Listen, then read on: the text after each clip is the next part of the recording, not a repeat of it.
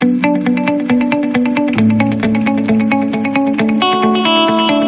Friends, welcome back to my channel. ఈ రోజు వీడియోలో మనం error detection and error correction కోసం డిస్కస్ చేద్దాం. టాపిక్ లోకి వెళ్లే ముందు మీరు గనుక నా ఛానల్ ని ఫస్ట్ టైం చూసినట్లయితే ఛానల్ ని సబ్స్క్రైబ్ చేసుకోండి, వీడియోస్ ని లైక్ చేయండి, షేర్ చేయండి. సో టాపిక్ లోని మన వీడియోలో ఫస్ట్ టాపిక్ ఏంటంటే ఎర్రర్ డిటెక్షన్. ఈ ఎర్రర్ డిటెక్షన్ అనేది ఏంటంటే మనకి డేటా అనేది ఒక డివైస్ నుంచి ఇంకో డివైస్ కి ట్రాన్స్మిట్ అవుతుంది అనుకోండి.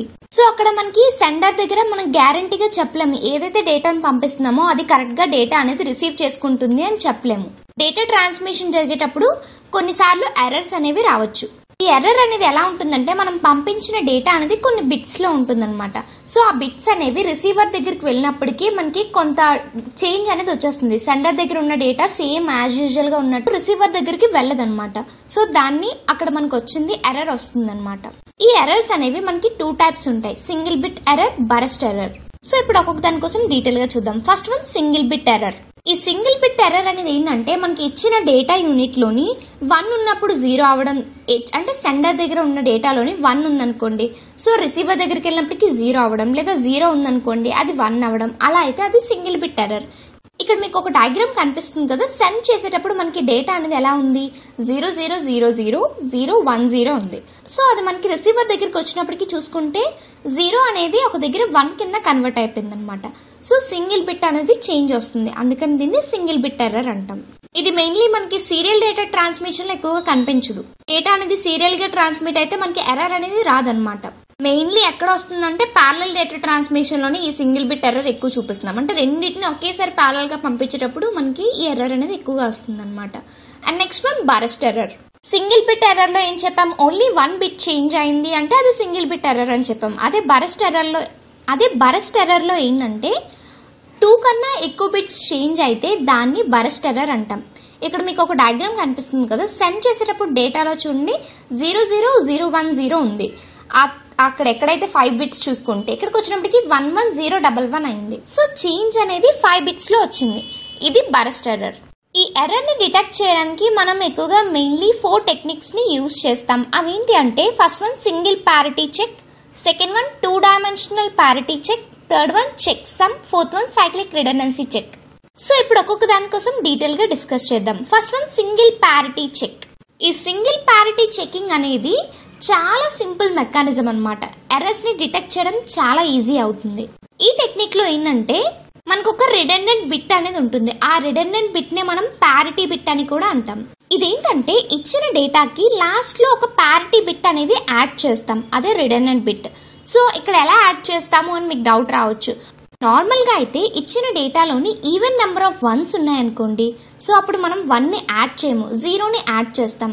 అదే ఇచ్చిన డేటాలోని ఆడ్ నెంబర్ ఆఫ్ 1s ఉన్నాయనుకోండి, అప్పుడు ఏం చేస్తామంటే 1 ని యాడ్ చేస్తాం.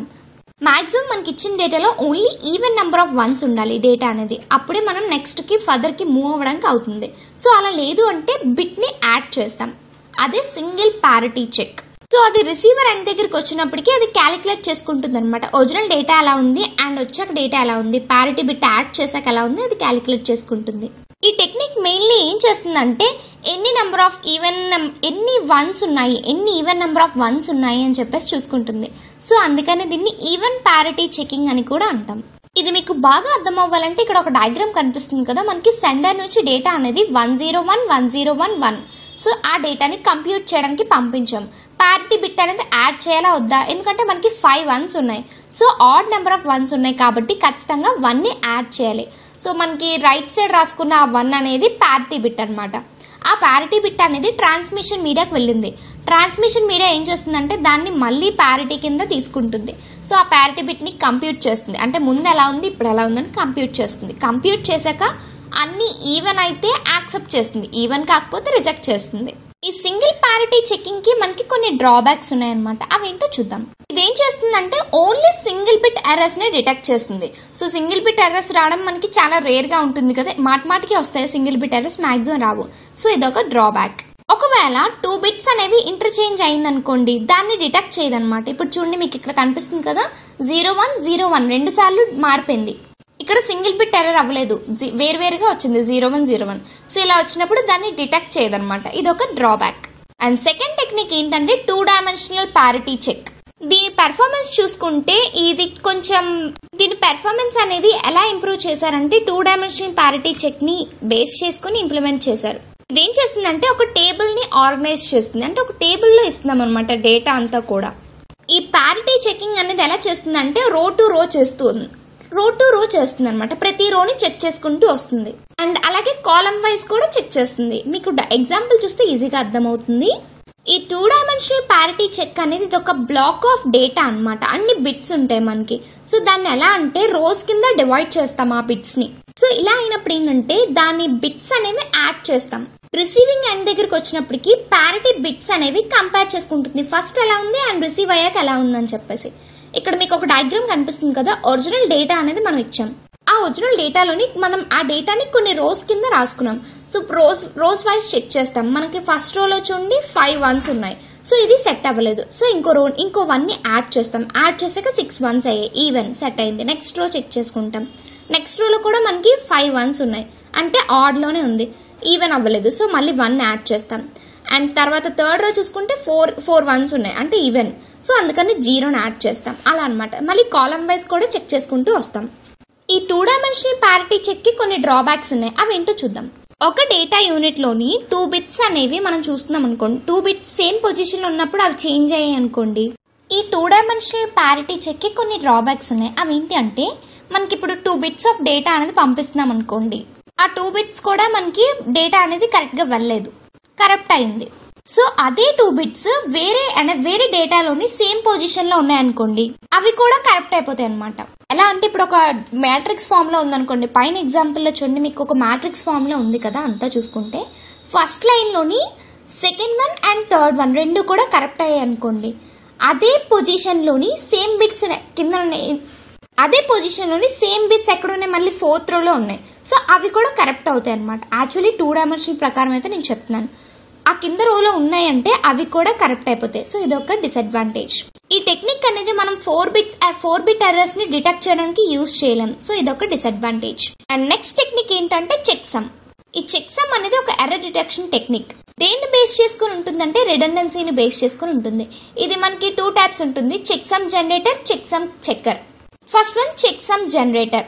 ఈ చెక్ సమ్ జనరేటర్ అనేది అంతా మనకి సెండర్ సైడే జరుగుతుంది. ఏం చేస్తుందంటే సెండర్ సైడ్ ఉన్న డేటాని అది కొన్ని పార్ట్స్ కింద డివైడ్ చేస్తుంది అనమాట. దాన్ని మనం సిగ్మెంట్స్ అంటాం. అండ్ ప్రతి సిగ్మెంట్ కి కొన్ని బిట్స్ అనేవి ఇస్తుంది. ఈ సిగ్మెంట్స్ అన్ని కూడా మనం 1s కాంప్లిమెంట్ ని యాడ్ చేస్తాం. ఈ సిగ్మెంట్స్ అన్నిటికీ కూడా యాడ్ చేశాక మనకి దాని సమ్ అనేది వస్తుంది కదా. ఆ సమ్ అనేది ఏవైతే సిగ్మెంట్స్ ఫామ్ అవుతాయో ఆ సిగ్మెంట్స్ అన్ని యాడ్ చేసి దానికి 1s కాంప్లిమెంట్ ఫైండ్ చేస్తాం. సో ఆ సమ్ యొక్క కాంప్లిమెంట్ వస్తుంది కదా, దాన్ని ఒరిజినల్ డేటాకి యాడ్ చేస్తాం. ఇక్కడ వరకు అర్థమైందా? మళ్ళీ ఒకసారి చెప్తాను. ఈక్వల్ సిగ్మెంట్స్ కింద మనం డివైడ్ చేస్తాం కదా, ఆ సిగ్మెంట్స్ అన్నిటినీ కూడా ఫస్ట్ యాడ్ చేసుకుంటాం. యాడ్ చేశాక దాన్ని 1s కాంప్లిమెంట్ ని ఇస్తాం. యాడ్ చేస్తూ వస్తాం కదా, యాడ్ చేశాక 1s కాంప్లిమెంట్ అనేది అప్లై చేస్తాం దానికి. సో అప్లై చేశాక ఇలా సమ్మేషన్ కి 1s కాంప్లిమెంట్ అప్లై చేశాక వచ్చిన డేటాని ఒరిజినల్ డేటాకి యాడ్ చేస్తాం. దీన్నే మనం చెక్ సమ్ ఫీల్డ్ అంటాం. ఇలా ఎక్స్చేంజ్ చేసిన డేటా అనేది ఆ పర్టికులర్ నెట్వర్క్ లోనే కాకుండా వేరే దగ్గరికి కూడా వెళ్తుంది. సపోజ్ మనం ఎల్ అనేది తీసుకున్నాం. ఈ ఎల్ అనేది ఏంటంటే మనం ఎన్ని నెంబర్ ఆఫ్ సిగ్మెంట్స్ తీసుకున్నామో అది అనుకుందాం ఎల్ అంటే. సో దీని చెక్ సమ్ అనేది ఫైండ్ చేయాలి, ఎల్ యొక్క చెక్ సమ్. ఇక్కడ మీకు ఒక డయాగ్రామ్ కనిపిస్తుంది కదా, సెండర్ కి రిసీవర్ కి. సో సెండర్ దగ్గర కదా మన ఆపరేషన్ అంతా కూడా. సెక్షన్ 1 లోని n బిట్స్ ఉన్నాయి, సెక్షన్ 2 లో n బిట్స్ ఉన్నాయి. అండ్ ఇప్పుడు చెక్ సమ్ అనేది అన్ని కూడా జీరోస్ ఉన్నాయి. మొత్తం మనకి k సెక్షన్స్ ఉన్నాయి అనుకుందాం, అంటే సిగ్మెంట్స్ అన్నమాట. సో వాటిని సమ్మేషన్ చేస్తున్నాం. సమ్ చేశాక కాంప్లిమెంట్ చేస్తున్నాం. అర్థమైంది కదా. ఇప్పుడు వాటిని ఆ డేటా ప్యాకెట్ అనేది మనం data plus check some add చేసుకుంటూ రిసీవర్ కి పంపించాం. రిసీవర్ దగ్గర కూడా సేమ్ అలానే అన్ని బిట్స్ ని తీసుకుంటుంది. Section 1, section 2, check some, section k వరకు తీసుకుంటుంది. అండ్ సమ్ కాంప్లిమెంట్ కూడా సేమే.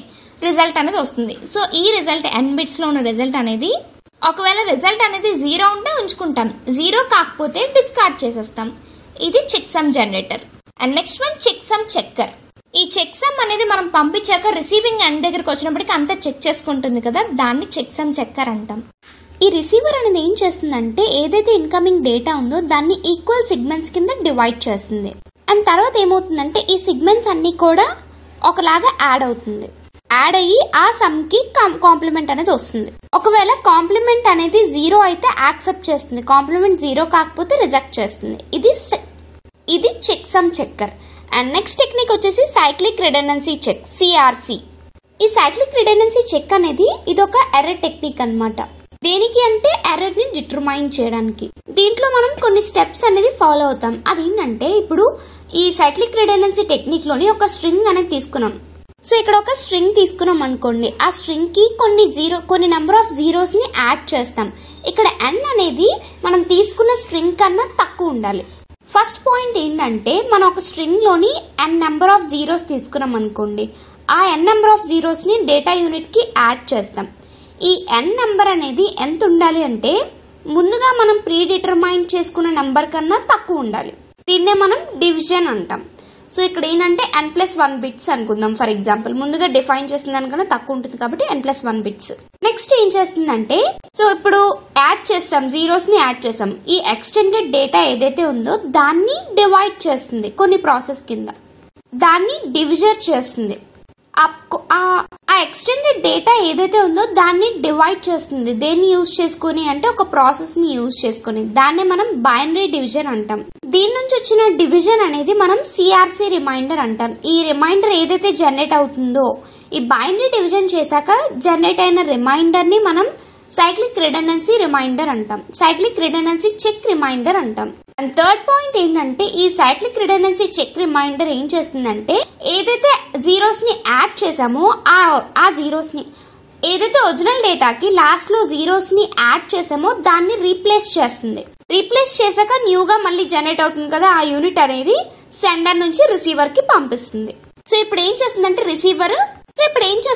రిసీవర్ సిఆర్సి రిమైండర్ నుంచి వచ్చిన డేటాను రిసీవ్ చేసుకుంటుంది. సో ఇక్కడికి వచ్చినప్పటికీ రిసీవర్ ఏం చేస్తుందంటే ఆ మొత్తం యూనిట్ ని ఒక సింగిల్ యూనిట్ కింద కన్సిడర్ చేస్తుంది. ఇప్పుడు ఆ యూనిట్ ఏదైతే ఉందో దాన్ని సేమ్ డివిజర్ తో డివైడ్ చేస్తుంది. ముందు ఏ డివిజర్ తో అయితే డివైడ్ చేసామో అదే డివిజర్ తో డివైడ్ చేస్తుంది. దేనికోసం అంటే సైక్లిక్ రిడెండెన్సీ చెక్ రిమైండర్ ని ఫైండ్ చేయడానికి. ఇప్పుడు దాని రిజల్ట్ అనేది 0 ఉందంటే అసలు దానికి ఎర్రర్ లేనట్టు అండ్ డేటాని యాక్సెప్ట్ చేస్తుంది. ఒకవేళ డివిజన్ యొక్క రిజల్టెంట్ అనేది 0 రాలేదనుకోండి, సో అక్కడ డేటాకి మనకి ఎర్రర్ ఉంది అని అర్థం. సో అప్పుడు డేటాని డిస్కార్డ్ చేస్తుంది, యాక్సెప్ట్ అయితే చేయదు. ఇది మీకు అర్థం అవ్వాలంటే ఇక్కడ ఒక డయాగ్రామ్ కనిపిస్తుంది కదా, ఇది చూడండి. సో మనకి ఇదేంటి రిసీవర్ వైపు జరుగుతుందని చెప్పాం కదా, సెండర్ నుంచి వచ్చిన డేటాని ఇది యాక్సెప్ట్ చేస్తుంది. 0 అయితే యాక్సెప్ట్ చేస్తుంది, నాన్ 0 అయితే రిజెక్ట్ చేస్తుంది. డేటా వచ్చిన దాన్ని ఆ డేటా సిఆర్సి ఏదైతే సెండర్ నుంచి వచ్చిందో దాన్ని మళ్ళీ డివిజర్ చేస్తుంది. ఆ డివిజర్ చేశాక రిమైండర్ ని ఫైండ్ చేస్తుంది. ఇదంతా కూడా సైక్లిక్ రిడెండెన్సీ చెక్. అండ్ దీనిలో మనకి 2 టైప్స్ ఉన్నాయి, సిఆర్సి జనరేటర్, సిఆర్సి చెక్కర్. సేమ్ దీనిలాగే మనకి చెక్ సమ్ కి ఎలా అయితే ఉన్నాయో దీంట్లో కూడా అలానే ఉన్నాయి. First one CRC generator.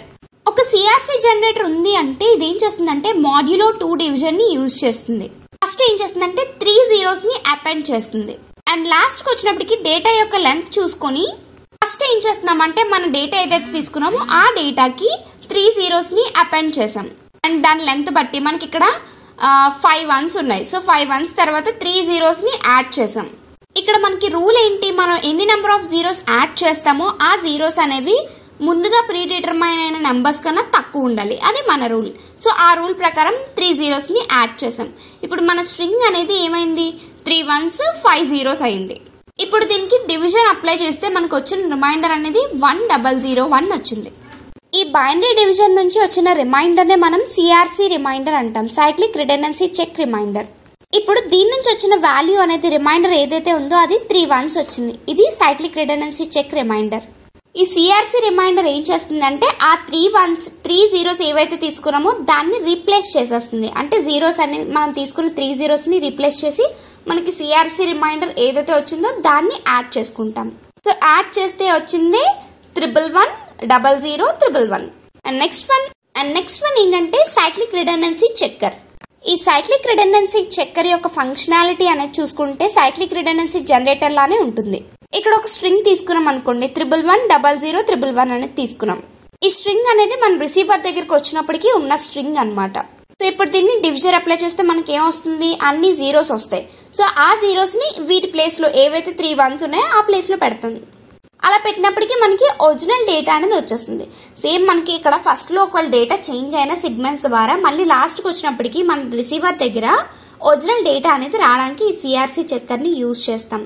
ఏదైతే రిమైండర్ వచ్చిందో ఆ రిమైండర్ ని మళ్ళీ సేమ్ అలాగే రీప్లేస్ చేసి యాడ్ చేస్తాం. ప్రొసీజర్ అంతా సేమే. ఇది సైక్లిక్ రిడెండెన్సీ చెక్కర్. మన వీడియోలో నెక్స్ట్ టాపిక్ ఏంటి అంటే ఎర్రర్ కరెక్షన్. ఈ ఎర్రర్ కరెక్షన్ కోడ్స్ అనేవి దేనికి యూజ్ చేస్తామంటే డేటాలోని ఎర్రర్స్ ని డిటెక్ట్ చేయడానికి అండ్ కరెక్ట్ చేయడానికి యూజ్ చేస్తాం. ఎప్పుడు అంటే సెండర్ నుంచి రిసీవర్ కి డేటా అనేది ట్రాన్స్మిట్ అయినప్పుడు. ఈ ఎర్రర్ కరెక్షన్ అనేది మనకి 2 ways లో ఉంటుంది. ఒకటి backward error correction and second one forward error correction. First one backward error correction. ఒకసారి ఎర్రర్ అనేది మనకు కనిపించింది అనుకోండి, రిసీవర్ ఏం చేస్తుంది అంటే నాకు వచ్చిన డేటా అనేది కరెక్ట్ గా లేదు, సో మళ్ళీ సెండర్ కి డేటాని రీట్రాన్స్మిట్ చేయమని చెప్పి మొత్తం ఎంటైర్ డేటాని రీట్రాన్స్మిట్ చేయమని రిక్వెస్ట్ పంపిస్తుంది. ఇది backward error correction. And forward error correction అనేది ఏంటంటే ఈ కేసులో ఏం చేస్తుందంటే రిసీవర్ అనేది ఎర్రర్ కరెక్టింగ్ కోడ్స్ ని యూజ్ చేస్తుంది. ఇలా యూజ్ చేయడం బట్టి ఏంటంటే ఆటోమేటిక్ గా ఎర్రర్స్ ని కరెక్ట్ చేసేస్తుంది. ఒక్క ఎక్స్ట్రా బిట్ అనేది ఉన్నా కూడా ఎర్రర్స్ ని ఈజీగా డిటెక్ట్ చేస్తుంది, కానీ కరెక్ట్ చేయలేదు. ఒకటి గుర్తుపెట్టుకోవాలి, ఒక సింగిల్ బిట్ అనేది ఎక్స్ట్రా ఉంది అంటే అది ఎర్రర్ ని డిటెక్ట్ చేయడానికి మాత్రమే, అంతేగాని ఎర్రర్ ని కరెక్ట్ చేయడానికి కాదు. ఎర్రర్స్ ని కరెక్ట్ చేయాలంటే ఫస్ట్ ఏం చేయాలంటే ఎర్రర్ యొక్క పొజిషన్ ని ఎగ్జాక్ట్ గా ఎర్రర్ అనేది ఏ పొజిషన్ లో వచ్చిందో ఫస్ట్ తెలుసుకోవాలి. ఫర్ ఎగ్జాంపుల్ మనం ఇంటి ఒక సింగిల్ బిట్ ఎర్రర్ ని క్యాలిక్యులేట్ చేయాలనుకుంటున్నాం. సో ఇప్పుడు ఏం చేస్తున్నామంటే ఎర్రర్ కరెక్షన్ కోడ్ కి తెలుస్తుంది ఏ బిట్ లో ఎర్రర్ అనేది ఉందో. ఇప్పుడు 5 బిట్స్ ఉన్నాయనుకోండి, 5 బిట్స్ లో 4th బిట్ లో ఎర్రర్ వచ్చింది అనుకోండి, సో ఆ 4th బిట్ ని క్యాలిక్యులేట్ చేస్తుంది అనమాట. కరెక్ట్ గా దాని ఎగ్జాక్ట్ పొజిషన్ ని తెలుసుకుంటుంది. సో ఆ పొజిషన్ అనేది మనకి తెలియాలంటే ఎక్స్ట్రాగా కొన్ని రిడెండెంట్ బిట్స్ ని యాడ్ చేస్తాం. సపోజ్ మనం R అనే ఒక నెంబర్ తీసుకున్నాం అనుకోండి, R అనేది ఏంటంటే రిడెండెంట్ బిట్స్ అండ్ D అనేది ఒకటి తీసుకున్నాం. ఈ D అనేది ఏంటంటే టోటల్ డేటా బిట్స్. R అంటే రిడెండెంట్ బిట్స్, D అంటే డేటా బిట్స్. సో మనకి ఎన్ని రిడెండెంట్ బిట్స్ ఉన్నాయి అంటే దాన్ని ఎలా క్యాలిక్యులేట్ చేస్తామంటే 2 power R is greater than or equals to D plus R plus 1. ఈ R వాల్యూ అనేది ఎలా క్యాలిక్యులేట్ చేస్తామంటే ఈ ఫార్ములాని యూజ్ చేసుకొని క్యాలిక్యులేట్ చేస్తాం. ఒక ఎగ్జాంపుల్ చూద్దాం. మనకి D వాల్యూ 4 ఇచ్చారు అండ్ ఇక్కడ మనకి 4 కన్నా తక్కువ ఉన్న వాల్యూ ఇప్పుడు తీసుకోవాలి. సో మనం 3 తీసుకున్నాం. ఇప్పుడు మన ఎర్రర్ ఎక్కడొచ్చిందో ఆ పొజిషన్ ని డిటెక్ట్ చేయాలి.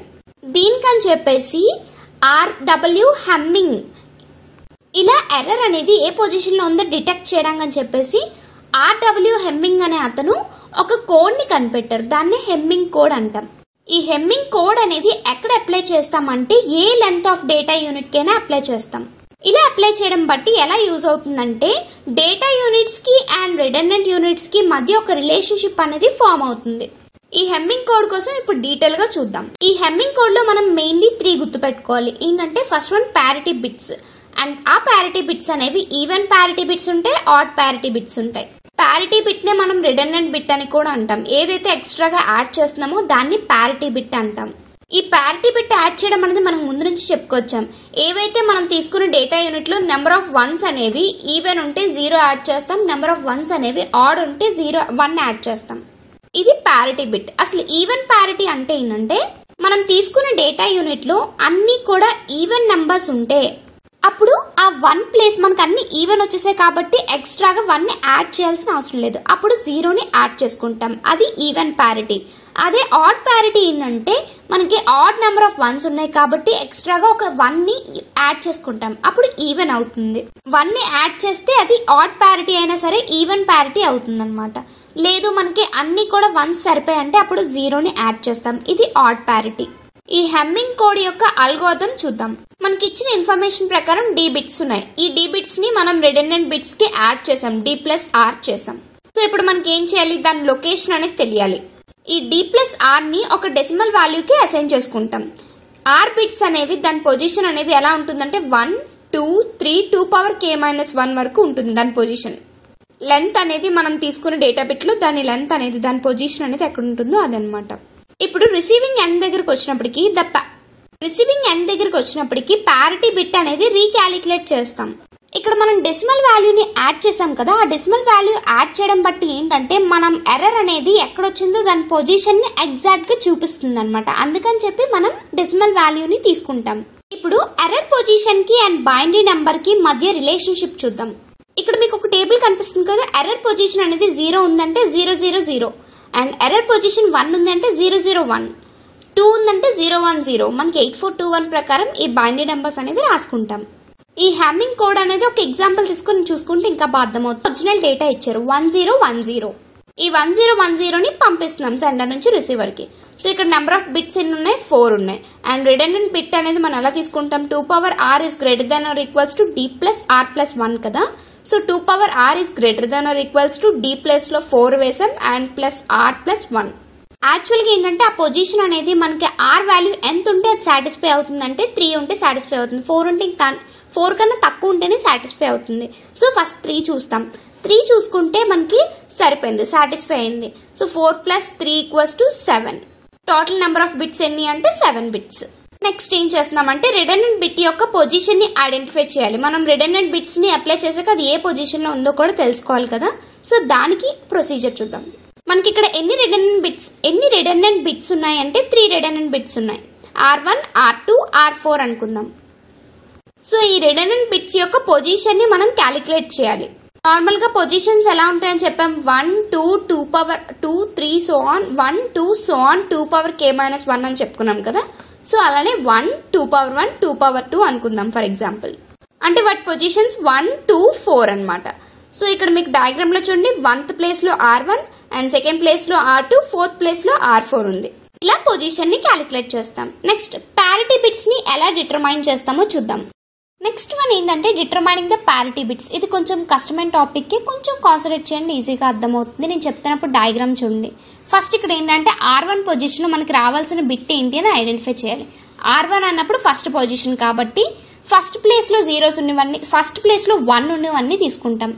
అంటే 0001 అంటే 1 వచ్చింది.